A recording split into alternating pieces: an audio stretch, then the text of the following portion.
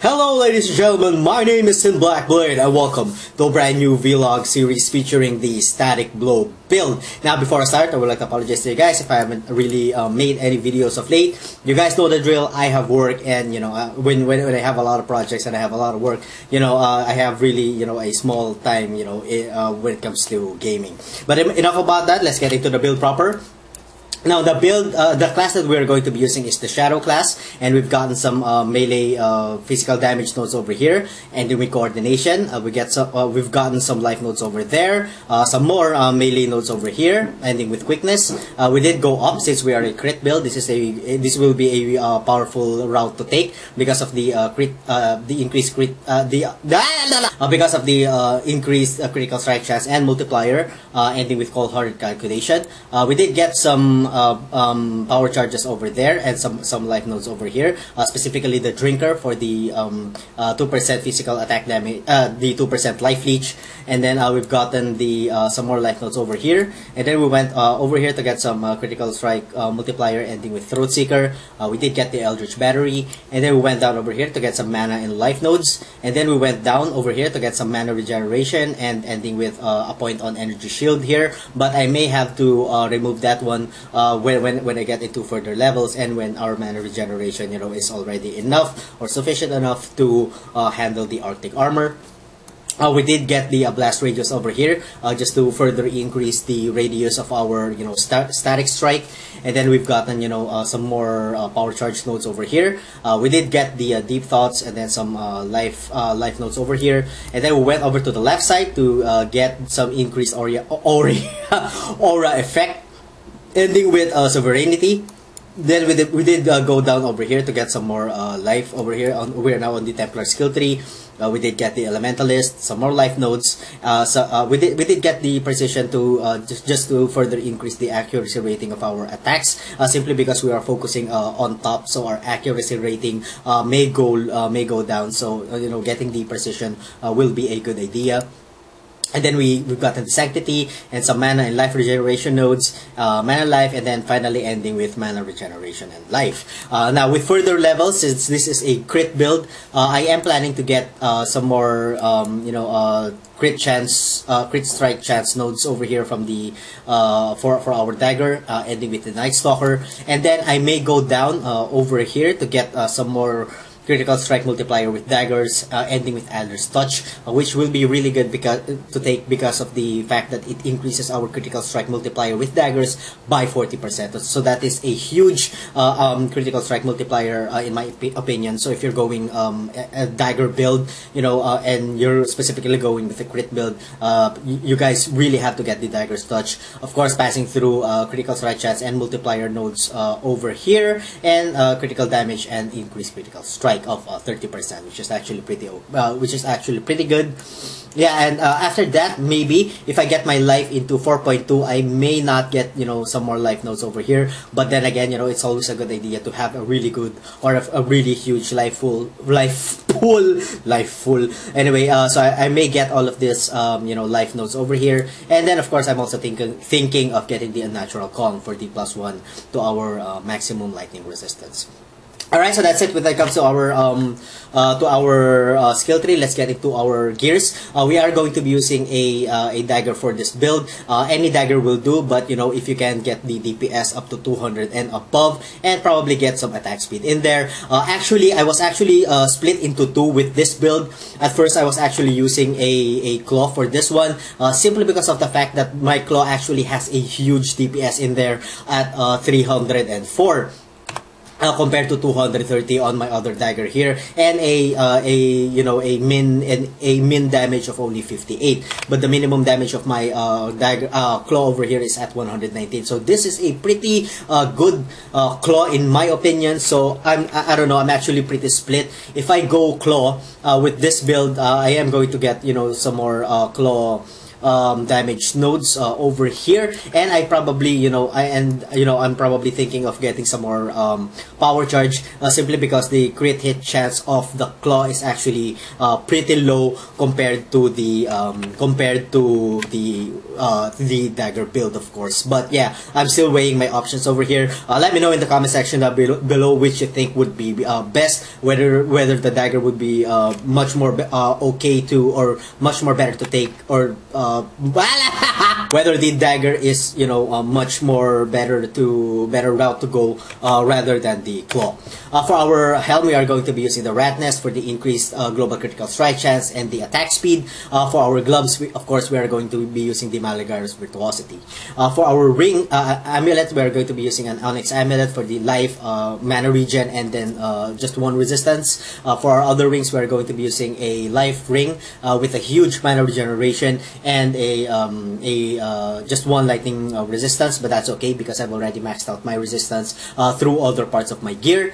For our other ring, we are going to be using a 2-stone ring with a huge life and a huge cold resistance over there.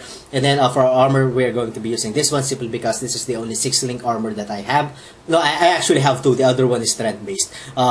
With a high life pool and then 2 resistance. For our belt, life and resist. And for our boots, we are going to be using a life, 3 resistances, and movement speed. And we are going to be using a shield for this one, simply because I wanted to min-max my life and then my resistance. If you want, you can use an energy shield based shield if you want to compensate for your mana, simply because we are going to be using the Arctic Armour for this build. And that's why you saw a lot of mana regeneration nodes that I took. That is, of course, to compensate for the Arctic Armor for this build. Now, the reason that we are going to be using the Arctic Armor for our physical damage mitigation is our build is specifically concentrated on the top part of our skill tree, and what that means is we are not going to be getting that much armor on any skill node.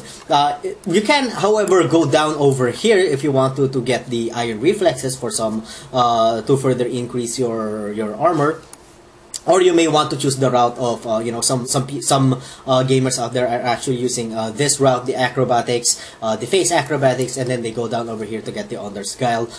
Yeah, you may want to choose to go that route. It really depends upon your preference. But for me, I'm going to be using the Arctic Armor for this build.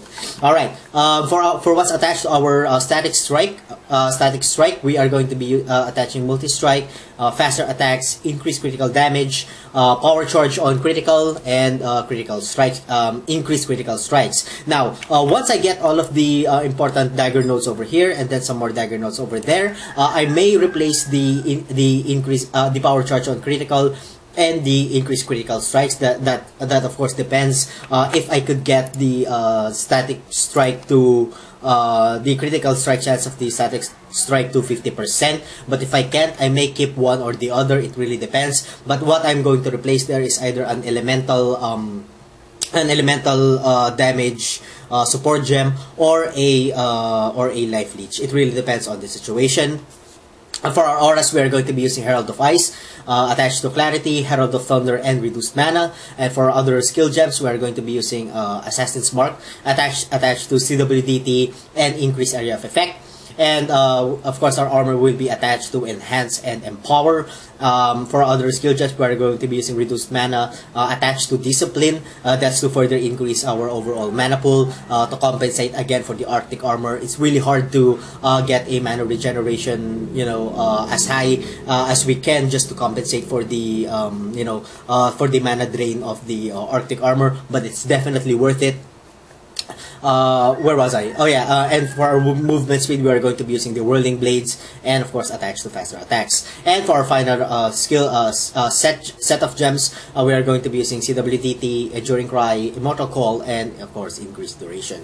Now, when it comes to our stats, we are doing quite well. Our static strike is already at 7.4k, but that increases to around 9k once our 5 power charges are up. up, and the critical strike chance goes up until probably 50%, I believe, when the power charges are up. Our critical strike multiplier is at 428%, which I expect to increase once we get all of the dagger nodes over here.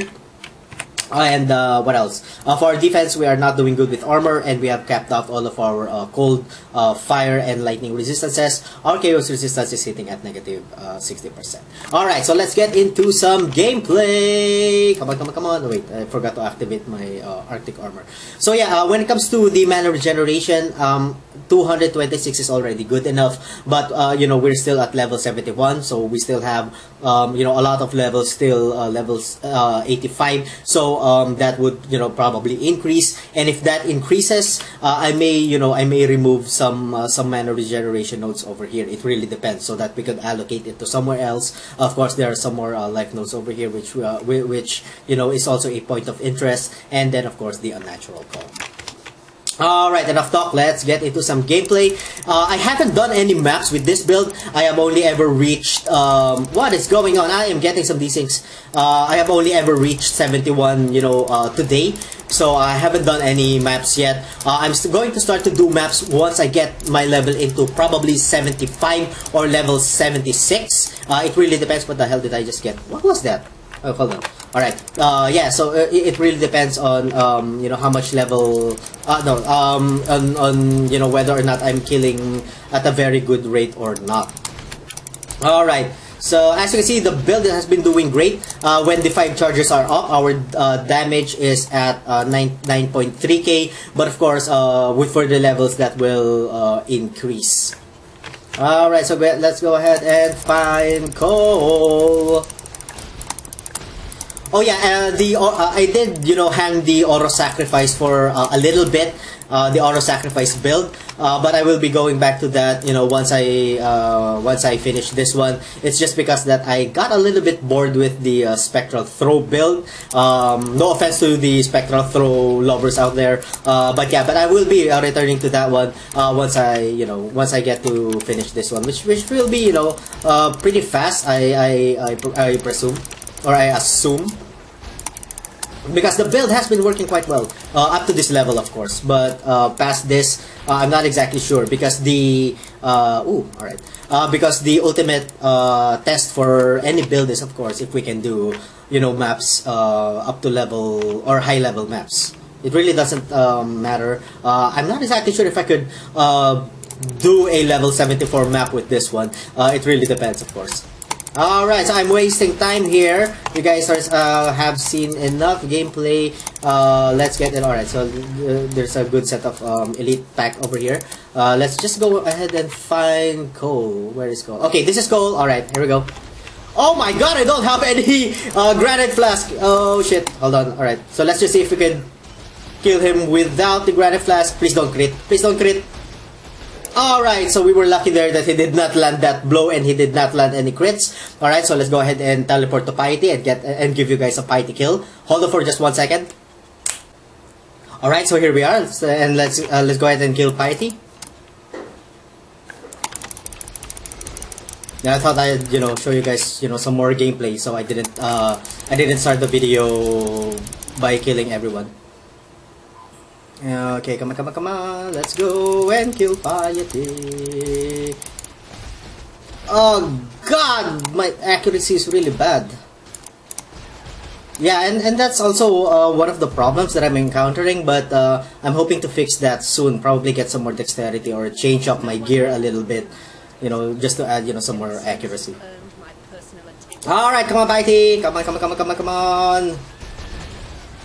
Oh, I hope that she doesn't kill me. Come on. My god, am I critting really low? Yeah, that's probably because of my the DPS of my well, oh my god, what the hell was just happened? Anyway, that's probably because of the low DPS of my dagger. But if my dagger would probably be a little bit higher, probably on the 300 mark, then, you know, we'd be doing, you know, much more damage. Alright, so that's about it for this episode, guys. So let me know what you guys think about the build in the comment section down below. And thank you all so much for watching. If you guys enjoy the content, please like, comment, and subscribe. And as always, I'm gonna see you guys on the next part of my video. Have a good one. About the build in the comment section down below, so that could be proper changes. What do you guys think about the build? Will the build work on higher map levels, or basically just not be able to run in mercenaries? Anyway,